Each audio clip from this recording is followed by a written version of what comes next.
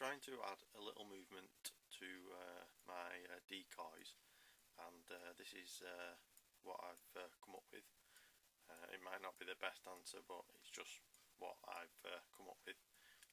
It's simple and cheap. Here you can see it's attached to a piece of 4mm steel plate. I think it's about 10 centimeters by 10 centimeters. Anyway, let's have a look. You can see there, it's just a piece of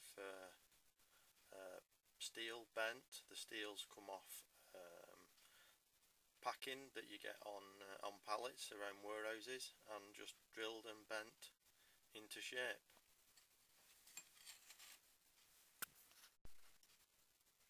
This decoy is a crow decoy, and I've just drilled the base and bolted a piece of 4mm threaded bar, a couple of nuts, a couple of washers, just to give me an attachment for the spring to attach.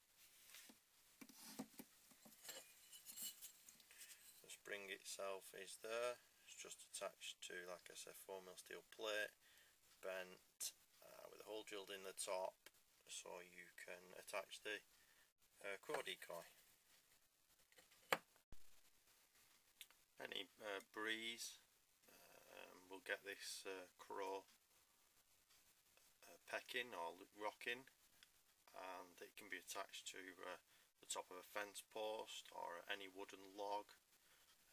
I haven't tried to stake it to the ground. I think it might come loose, but you may be able to. Most of my shooting is done around the farmyard, so I'll probably keep it attached to the steel. I think this is going to be for the future, or maybe the next video, I'm not sure. I've been working on a decoy on the top of a servo, which will turn at random intervals and at random degrees, but not quite finished yet. If there's anybody else out there done the similar, let me know, and I'll see how we got on.